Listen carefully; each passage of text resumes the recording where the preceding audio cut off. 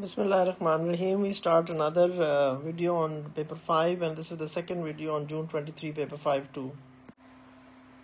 Question 2 is air pollution due to motor vehicles is an environmental issue that needs constant monitoring. Lichens consist of protoctists and fungi living in close association. The protoctists and fungi each benefit from this association. Lichens are found in a large range of habitats, including on the surface of tree trunks, tree bark, as shown in figure 2.1. Tree bark with lichen, tree bark without lichen. Figure 2.1. Lichens are sensitive to air pollution. The abundance of lichen decreases with increasing levels of air pollution. So more the air pollution, less the lichens.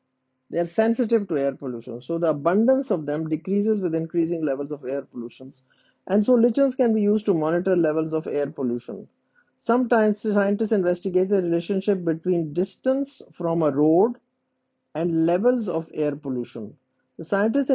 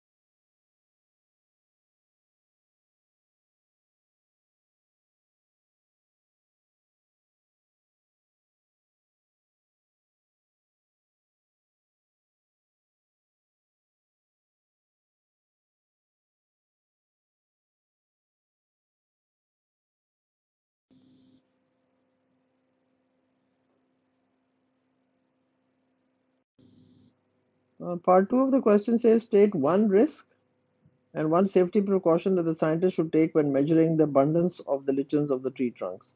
Now, basically, there's some things which you can talk about in anything, the allergy, irritation, allergic reaction, infection, fumes, injury from trips. Now, you see, if you look at all these points, they're very, very basic points. Like, for instance, from the trees, people could be allergic to the leaves or the trunk or something in that. So, you should wear a suitable PPE. Now, what is a PPE? I hope everybody knows that. This is a personal protective equipment, helmet, goggles, face mask, gloves, overall safety shoes. So this is called a PPE, personal protective equipment. This is where, remember, in the COVID, we had to all used to wear it, or the doctors had to wear it, or the nurses had to wear it, people who had to come in contact with other. So in order to save yourself, you have to wear this protective clothing. So trees and plants allergy suitable PPE, or you can medication for to prevent allergy. Then animals or animal waste could be dangerous allergy, bites, zooplasmosis, medication, work in a group, travel with an expert, suitable PPE. Then fungi or lichen, allergic reaction, suitable PPE. Then inhaling the fungal spores, so lung infection, wear a mask. Then traffic, fumes, cone of the road, high vis vest, look, listen, suitable PPE. And then woods, holes, trip hazards, injury from falling, branches, getting lost, hypodermic needle. So look where you're stepping, wear a hard hat, don't climb trees, GPS map, so that you don't get lost. So all these are very, sometimes I find them funny and weird risks and safety precautions, but you have to be sensible enough in writing to get your 2 marks. So you have to give me the risk 1 mark and the precaution is 1 mark. So hazard and risk 1 mark and precaution 1 mark. So you have to get these 2 points for giving me the hazard and risk and then telling me how you could, what are the precautions that you should use. The scientists recorded the presence of lichens by shading in the circles on the grid where lichens were observed. The results were shown in 2.3. Lichens present, lichen absent. Using the grid in the figure 2.3 to calculate the percentage cover of the lichen on the tree trunk and show your working. And you have to give this to me in percentage. So percentage cover of the lichen. Now let's look at the calculations. What are we going to do? What calculations are we going to do? So out of a 90 of total, because you know there are 10 in each and there are 9 squares. So there was a 90 in this. 10 into 9 is equal to 90. So 90 was the total number of circles, out of which 39. Now I've written all these and you can add them up, and they are so 39 out of 90 and into 100. So this comes to about 43.3%, or you could have said, because it's better if you show your working, is 43%. But a percentage was given, so you just have to write here 43. But you have to show me this working as well, the 39 over 90 into 100. This got you 1 mark, and the 43% got you the second mark. So 2 marks for this calculation, 39 over 90 into 100. Then coming on to the C part of the question, the scientists measure the percentage cover of lichen on 10 trees, each growing at a different distance from the road. The scientists carried out a Spearman's rank correlation analysis to find out if there was a correlation between the distance from the road and the percentage cover of lichens on the tree trunks. Table 2.1 shows part of the table used to determine the data needed for the Spearman's rank correlation equation. Complete table 2.1 for tree number. Complete table 2.1 for tree number 10. So the tree number 10 was distance from the road was 5.6, rank was 7, percentage cover of the lichen was 74, rank was 5. So difference in rank would be what? Difference in rank is 7 minus 5, so this is 2, and then d square would be 4. So this would get you 2 marks, d is equal to 2 and d square is equal to 4, because if you knew that, you had to, the minus the rank, difference in rank was you minus it from the first one. So 7 minus 5 is equal to 2, and this was the 2 that you had to write here. Then it says, let's look at the further part of the question. The formula for calculating the Spearman's rank correlation coefficient Rs is equal to 1 minus 6 into sigma d square over n cube minus n. Key to symbols is difference in rank between each pair and the number of pairs of items. The scientists calculated the value of sigma d square as 39.75. So this one here, this is 39.75. Calculate the Spearman's rank correlation coefficient value to 3 significant figures. So what is Rs is equal to 1 minus 6 into 39.75 over n cube minus n.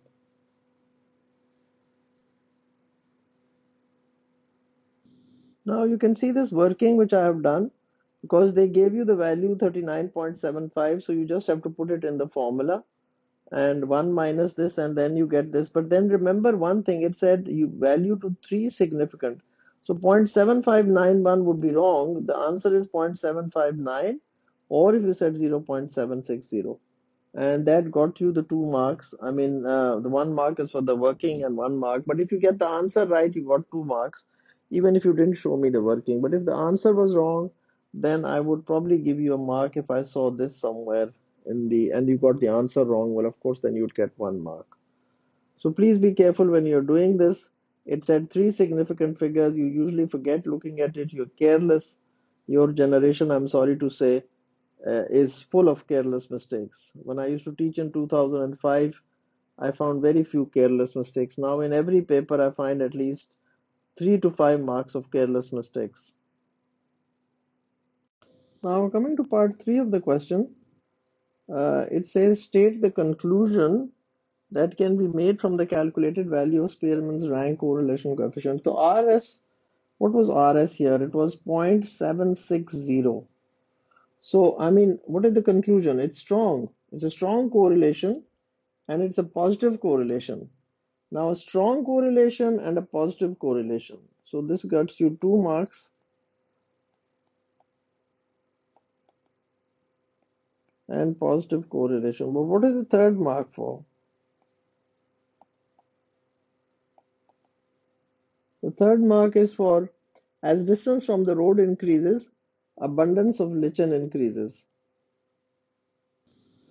So strong correlation, positive correlation, and an understanding of it is as the distance from the road increases, abundance of lichen increases, which of course, is proving the fact that more the pollution near the road, so the lichens, of course, are the indicators for pollution. Now, coming to the last part of the question, yes, before I go on to the last part of the question, I want to just discuss something with you. Now you can see these Pearson's correlation coefficients. Number one, large positive correlation. Two, medium positive. Number three, small negative correlation, and weak no correlation. So these are the graphs that we give you. Maybe they ask you in a graph how a positive correlation. So this is increasing, this is also increasing. So you get a line like this. And then medium positive correlation, as you can see, the points are sort of around that area, but not on that line. And then negative means, this is increasing and this is increasing this way, but then you see it going down. So this is a negative correlation.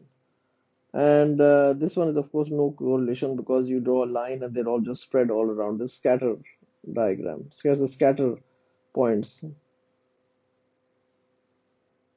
Then you can see this one. This is another one which I want you to study. Here you have 0. So we have it from +1 to -1. So if it's towards negative side, then of course it's a perfect negative correlation. And from zero point 0.7 to zero point 0.7 is condition is too weak to be thought significant, and perfect positive values with anything above zero point 0.7 to +1. So this is just a little range, but positive means a positive correlation. Sometimes it's a weak positive, sometimes it's a strong positive correlation. And then we come to the last part of the question, state how the scientists could use the calculated value of RS to determine whether or not the correlation is due to chance. Now, of course, for this, what do we need to do is we need to use critical values of RS at probability 0.05. So critical values of RS at probability 0.05, then if the calculated RS is greater than the critical RS, then it is not due to chance. Or you could have said if the calculated value of RS is less than the critical RS, then it's due to chance. So the fact that the critical value is the most important, which we need to calculate at probability 0.05. Now, the critical value of RS at probability 0.05. So please remember probability in bio is always at 0.05. So you find out the critical value of RS at 0.05 and then you see what was your value. Now, this is for every probability question. If your calculated value is greater than the critical value, then it is not due to chance. Or it's the other way around. If your calculated value is less than the critical value, then the correlation is due to chance. So if your calculated is more than the critical, They're not due to chance. This is one thing that you need to remember always, that if your calculated value is greater than the critical value, then it is not due to chance. And if it is, then it is due to chance. So please remember, this is something that we all have to understand, how to answer these questions on probability and these Spearman's rank correlation and other statistical tests that we have. The chi-square test is one of them again.